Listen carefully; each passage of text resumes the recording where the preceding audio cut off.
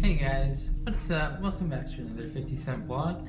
Today I'd like to piggyback off of what we talked about last week, talking about purpose and meaning, and I'd like to ask about the topic of self-identity, rather focusing on the idea of self-definition. How do we define ourselves, and do we let other people define ourselves? I feel like it can be really easy to let other people define who we are, and when we fall into that, we tend to try to please the people around us. And in the end, it just leaves us feeling incomplete and sad. Because of how strong other people's opinions of us can be, we forget that they really are just opinions. Our idea of our own identity is something that is firmly founded in ourselves. They didn't make us who we are. We did. And when we understand why and who we are, then it's easier to appreciate the person that we all are.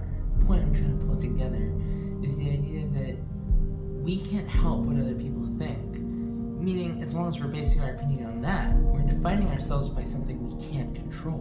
We can control who we are. So if we base our opinion on what we think of ourselves, unbiased of what other people think, then we become a full emanation of our own ability to construct our future.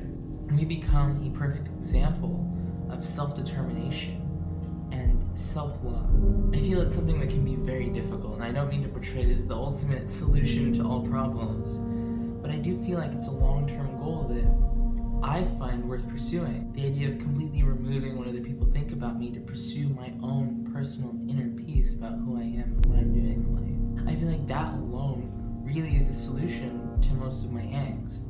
Most of my social anxieties and my personal insecurities really all stem from the fact that I feel I can't control whether or not I'm good enough. Having that realization that I do control whether or not I'm good enough in my own eyes was really an enablement toward me, and I felt a sense of power knowing that other people didn't have control over who I was or how I was perceived, but that it really was up to me whether I wanted to accept what these people were saying or whether I wanted to accept that these are really just words based on other people's views, and that we are fully left up to determine who we are on our own terms.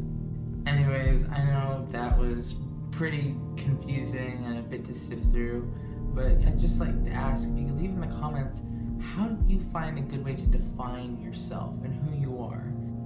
Anyways, thank you guys. Toda chaba. I'll see you